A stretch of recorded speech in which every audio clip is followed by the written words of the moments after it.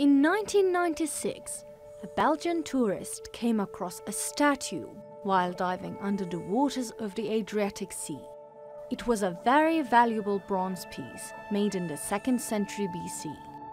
The authorities presume it was ordered from Greece by a rich Roman citizen, but the 300-kilogram antiquity ended up being thrown from a ship on its journey due to bad weather conditions at the time.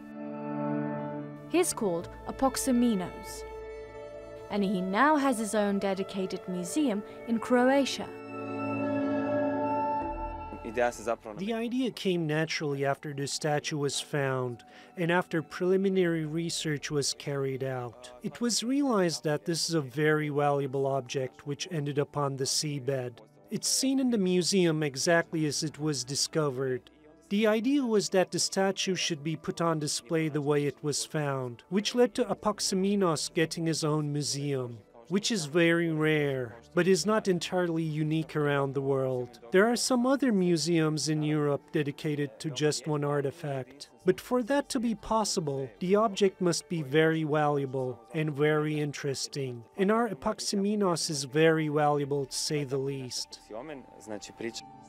The statue toured Europe before being given its very own purpose-built museum on a Croatian island telling the entire story. How it was found and restored, its significance, and even how they discovered Mediterranean plants in it carried by a mouse thousands of years ago. The remarkably preserved sculpture draws everyone's attention. You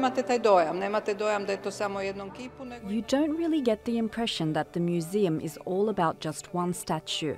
The feeling you get is that the museum and exhibition talk about an ancient time, about the entire process, and so on. So it has several layers to it.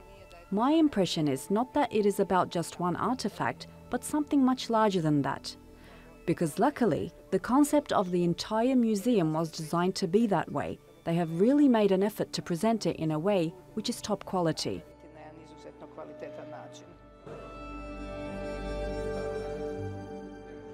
The artifact has quickly become a symbol of the island.